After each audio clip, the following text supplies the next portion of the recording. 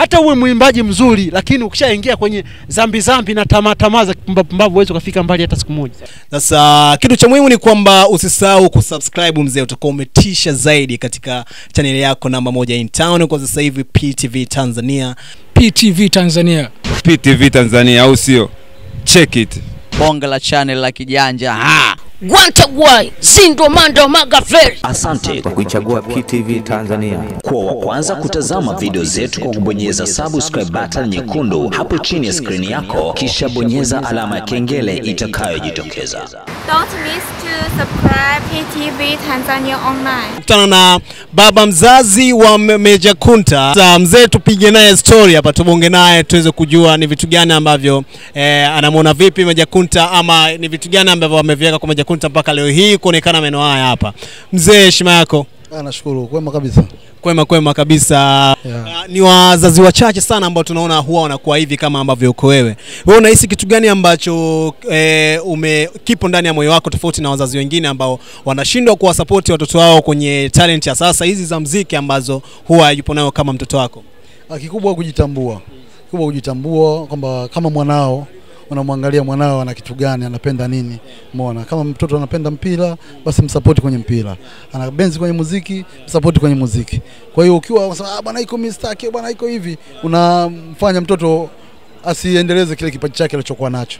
Kwa hiyo kikubwa mimi kilichonileta hapa kwamba kumsupport mtoto hiki alichokuwa amekipenda, basi na mimi namsupport ili afike mbali zaidi. Safari ya Mejakunta sasa kwenye muziki, watu wengi sana wameanza kumjua mwaka 2019. Mzee, baba mzazi wa Mejakunta, wewe kwa upande wako ilikuwaje kwa mara ya kwanza Mejakunta akati tunamsikia anaanza kuimba muziki wa singeli? Wewe kwa upande wako ulichukuliaje? Tangia hapo kwanza singeli nilikuwa siipendi. Ni kweli, niseme kweli, singeli nilikuwa nisipendi kwa sababu nilikuwa nahisi kwamba ni muziki wa kiuni. Umeelewa? Na ukiangalia mara kwanza singeli kweli unakuta kwenye vigodoro nini, mazingira yao sio mazuri, umeona. Kwa hiyo nikawa sikubali, lakini ndogo niliposikia kana anaingia katika singeli kidogo nikawa sikubaliani naye.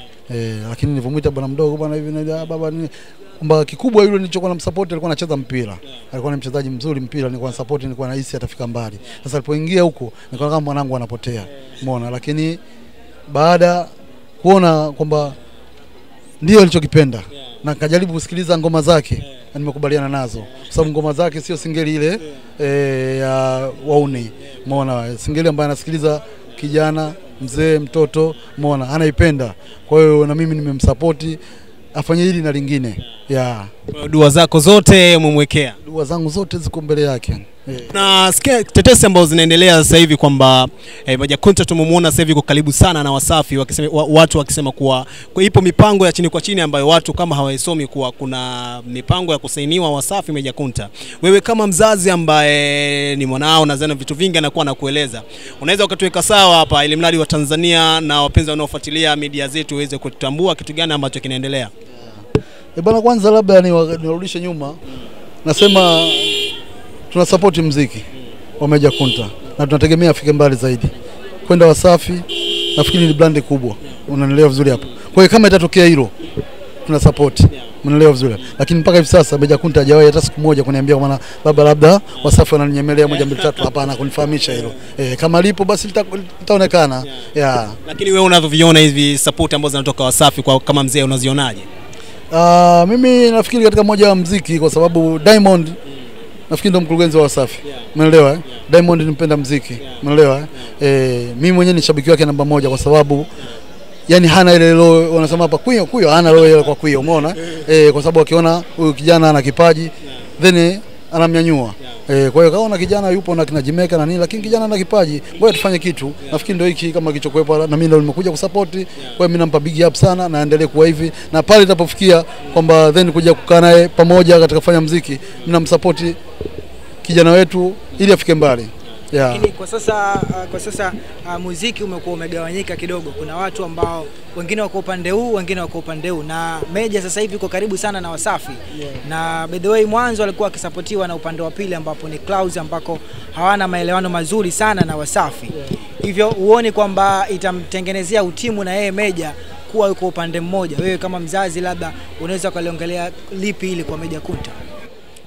Hili katika kuliongelea siwezi kuliongelea kwa kutenganisha. Kwa sababu gani? Mejakunta anatafuta mafanikio. Unaelewa vizuri hapo. Kwa hiyo anaangalia maslahi. Akiona Wasafi wana supporta kubwa, anaweza kafika mbali, ndipo anapoangalia bila kujali kwamba wao wako kinamna gani kibiashara na nini, umeona. Lakini anachokiangalia ni maslahi, wapi atapofikia, umeona bwana. Then Klaus nao wamekuja juu jinsi gani, kwa hivi anaangalia maslahi yake, then wakaweza kumnyanyua, yuko pamoja. Na hilo huwa anamwambia siku zote, asiangalie kwamba huyu kagombana na huyu uko hivi afanye vya afanye muziki. Yule atakayemuona bwana huyu anafaa, basi ataangalia maslahi yako vipi anafanya kazi. Lakini kuna msemo wanasema kwamba jicho la mzazi huwa linaona mbali sana. Je, kwako wewe unatamani Meja angekuwa aende Wasafi ama abaki huko ambako alikuwa akisapotiwa mwanzo? Nikisema kwamba bwana natamani aende Wasafi nitakuwa nakosea. Kwa sababu gani? Kwamba Meja kama Meja asingefikia hapa, basi huku chini walianza watu. Nafikiri Meja ameanza tangia wakiwa mtaani, wewe namsapotili, wamekuja nani EFM. Nafikiri EFM na hisi ni wa kwanza kwa sababu nilikuwa namsikia na support kiasi gani. Umeelewa vizuri hapo? Wamekuja Klaus na wasikia, leo na wasikia Wasafi. Kwa hiyo mimi binafsi yangu, kwa yoyote yule ambaye anamkubali Meja na msupport awe juu, na akiweza kulifanya hilo afanye. Yeah. Okay, ukizungumzia mastaa wanaofanya singeli kwa sasa huwezi kumwacha Mejakunta. Na siku zote ustaa unakuwa ni mzigo ambao unakuwa na mambo mengi sana, hususan masuala ya watoto wa kike hivi ama zile. Kwa mtoto wako wewe, labda ungetamani awe katika mahusiano ya aina gani, labda na mtu maarufu ama mtu ambaye si maarufu, mkwewe? Mimi mkwe wangu anamtaka mkwe ambaye mwenye maadili. Unanielewa vizuri hapo? Kwa sababu leo tuko katika maisha ya sanaa, umeona, lakini then kesho na kesho kutwa itakuwa maisha mengine ya kawaida. Sasa ukisema labda uchukue mwanamke kwa sababu labda ni mzuri sana, yupo katika mazingira haya, huwezi kujua kesho yake itakuwaje. Umeelewa? Lakini namuombea apate mwanamke mwenye maadili mazuri, na nafikiri Mwenyezi Mungu akimjalia ndio hivyo. Unajua Meja ana mtoto, unafahamu hilo? Sasa huwezi kuamini kwamba jinsi gani huyu aliyokuwa naye leo akisema angalie mazingira huko akipepesuka itakuwa sio. Lakini kama naye amemuona huyu ana maadili yake mazuri, is okay, kwa sababu kwanza ujue uwezi kumpangia mtu mapenzi. Unaelewa vizuri hapo? Yule anayeona huyu nampenda na anifaa, akiangalia wewe unatakiwa mzazi umshauri, bwana umemwangalia mara 2 mara 3 yuko vizuri, basi is okay. Mzee tukumbuke kwanza ni kurudisha nyuma kidogo. Kipindi zimevuka zile skendo za kifo kwa Mejakunta amefariki. Alionekana dada ambaye ni mwanamuziki naye anaitwa Ambalulu. Aliposti picha akasema kuwa tangulia baba, ila tuliyofanya itabaki moyoni mwangu. Wewe unahisi Ambalulu alikuwa anamaanisha kitu gani? Kuna kitu gani ambacho alifanya yeye na Mejakunta mpaka akaamua kuandika vile kwenye ukurasa wake wa Instagram? Labda limemtoka la moyoni mwake, kwa sababu siwezi kujua. Nafikiri kama unavyoona leo mimi nimekuja kumsupport hapa Mejakunta, lakini siwezi kujua kwa zangu wako wangapi wako vipi, maneno, lakini namtambua ni mmoja. Kuna mwingine nilimwona tena ameposti kwamba alikuwa anahojiwa, anasema kwamba amekutana na Mejakunta South Africa na nini, umeona. Sasa siwezi jua kijana labda alipata dania kwenda huko akakutana naye. Sasa huwezi jua kwa sababu ni mtoto wa kiume, unaelewa vizuri hapo. Amekuwa Meja kama Meja, na anavyofikiri kama hivi sasa mada zetu, na ili huwa anamwambia sana fanya muziki. Kwenye muziki kuna mambo mengi. Changamoto kubwa kwanza ni hilo. Ukifanya masiala ndoto zako zitakuwa hazifiki, umeona. Kwa hiyo namwambia mara nyingi sana awe makini katika hilo. Sasa kitu cha muhimu ni kwamba usisahau kusubscribe mzee, utakuwa umetisha zaidi katika channel yako namba 1 in town kwa sasa hivi, PTV Tanzania.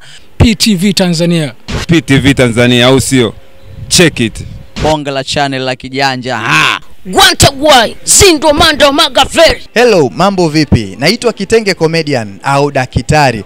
Natumia formula rahisi sana kwenye kutibu wagonjwa wangu katika masuala ya kuwachekesha. Inaitwa empirical formulation of exoneration of implicate methodinization of structure on other cells, which entails the Bluetooth connection and the other WhatsApp diagnosis. Yani maana yake unatakiwa uangalie PTV Tanzania katika exclusive maburudani yote, kuondoa stress, kuweza kujuzwa vitu ambavyo huvijui. Hebu subscribe katika hii channel. Inaitwa PTV Tanzania. Subscribe hapo. Ciao. Hata uwe mwimbaji mzuri, lakini ukishaingia kwenye zambi na tamaa za pumbavu huwezi kufika mbali hata siku moja. Sasa kitu cha muhimu ni kwamba usisahau kusubscribe mzee, utakuwa umetisha zaidi katika channel yako namba 1 in town kwa sasa hivi, PTV Tanzania. PTV Tanzania. PTV Tanzania, au sio? Check it. Bonga la channel la kijanja. Gwantagwai, Zindo Mando Magaferi. Sasa kitu cha muhimu ni kwamba usisahau kusubscribe mzee, utakuwa umetisha zaidi katika channel yako namba 1 in town kwa sasa hivi, PTV Tanzania. PTV Tanzania. PTV Tanzania, au sio? Check it.